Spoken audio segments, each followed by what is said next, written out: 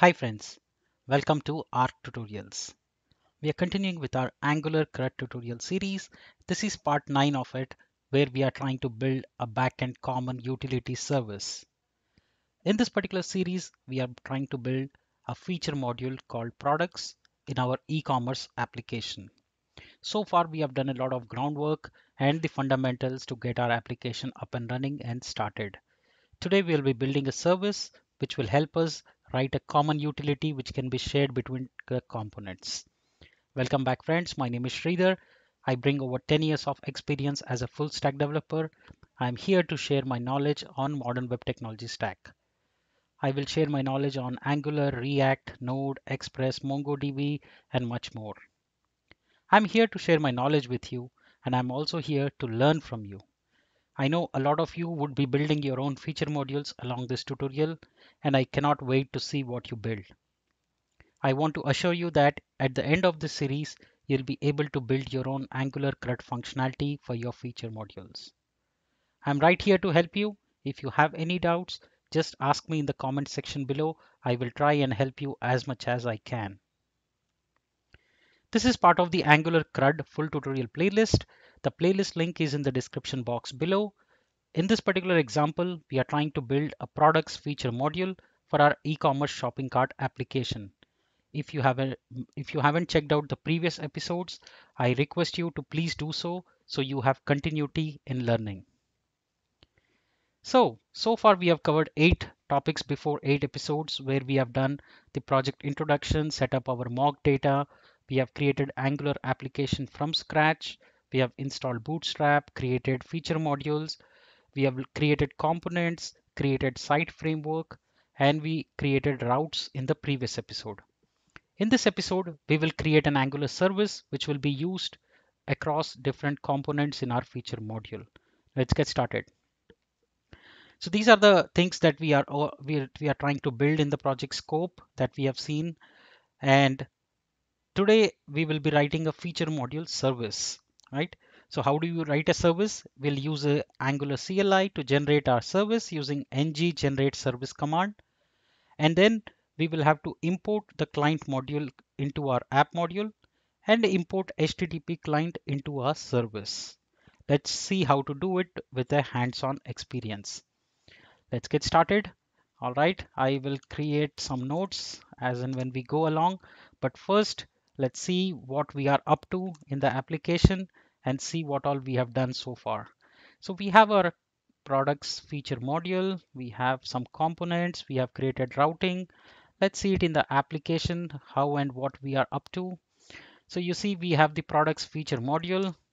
It has its own route, and you see it's a lazy loading module, which means it will be loaded only when it is requested. Then we have the list products, which will list down the products here. And we have similarly, we have view product by ID that we configured, and that ID we are able to capture. Similarly, we have update. Similarly, we have delete. So we have all the routing in place. Now let's fix the service part today. So for that, I will go into the application and then I will generate a service. I will go into the products. The best way to maintain is to go into that particular module, right? So that we can club and group all things related. So I'm going to generate a service here, ng generate service. I'm going to call it products.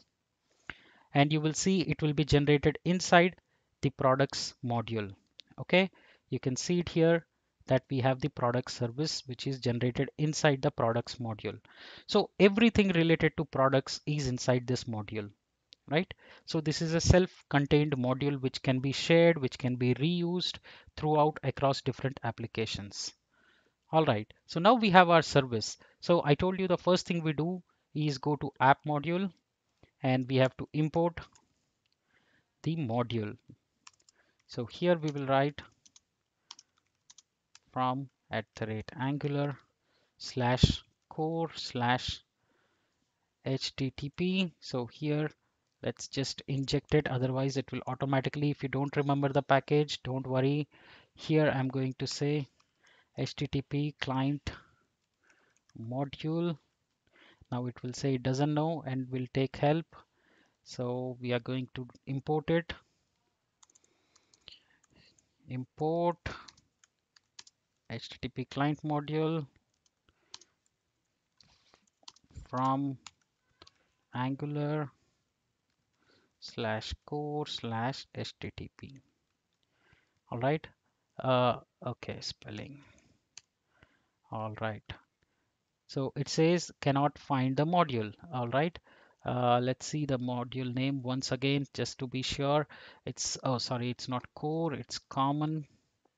All right. So we have imported our HTTP client module. We are done. Now the next step is into our service. We have to import, right, @angular/common/http and import the client. Okay, so now we have the HTTP client imported. Let's create an instance of it. So I'm going to say private client. The best way is always to refer it with small caps. All right, so this is what we have our service. Now we need some methods, right, for the components. So here we are going to say the first thing, right? So we are going to say create product. This is a method which we will use, and we will call the service method which will call the endpoint, right? And we will have to pass a body. So I'm going to say product body. We'll pass it, and we will say we need a endpoint, right? So I'm going to declare a endpoint here. So I'm going to say just I'll keep it simple, and we will give the endpoint, which is in our case localhost 3000 slash products. Okay, and this is our URL, right? Now it says cannot find, did you mean URL, declare here, right? So instead I'm going to call it product URL. Okay, and then what we are going to do is we will use this HTTP client dot post method, and we will pass the product URL. We'll have to pass the product body, right? That's what we will call it. And remember, friends, we will return this. And when we return this, it will return an observable. Okay, so it will return an observable. Now, similarly, let's create other methods where we will say view product, and here we'll pass an ID, product ID. So this will be a get call. So here I'm going to say product and URL product slash plus product ID, which means I'm appending it to the URL, and that's what I'm passing the URL as. Again, this will return me an observable. Similarly, you will create for update product. Again, you will pass the product body. We will use a put method. We'll use along with this and say product body, right? And this will be product slash, we'll need a product ID and product body for this. So here I'm going to say product ID and product body. And finally, I am going to put delete product. It will be a delete. Okay. Remember, all of this will return us an observable. We will use these observables and we will get that. So I'll say search category products. Right here, I'll pass the category ID. Right. So this will be the ID. So I'm going to say products search, and here I'll say category equal to category ID, right? And here this will be a get call, right? Simple, right? So see how quickly we are able to get our service up and running for the CRUD operations. Similarly, here I'm going to say by date, and here I'll pass the date param, right? And you'll paste here and say date equal to, right? Similarly, you can create multiple search criteria for rating, price, etc. That's up to us, however we want. But this is how we will call our methods, and this is our service to get our CRUD operations up and running, right? If you want to test, you can test your endpoints. Some people prefer to use web APIs. You can use that as well. There is no restriction to it here. Say you have some web URL which says json placeholder.com, right? So you have some API endpoints. You just mention the URL that you want to use. Okay, I will show you that also in the next episode. This is our base structure which will return us. Now, in some places, we might want to send headers, right?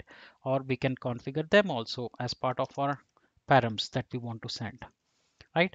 But we'll keep it simple, we'll keep growing it. Okay, so this is the service that we will use in all our components here in the next episode. Stay tuned for that. I hope you're following along. I hope you are following the tutorial. If you have any doubts, put them just put them in the comment section. I will be happy to help you. Thank you so much. In the next episode, we will create a products module, which is an interface class. That way we can use type casting very strictly. All right. Thank you so much for joining today, and we'll see you in the next episode.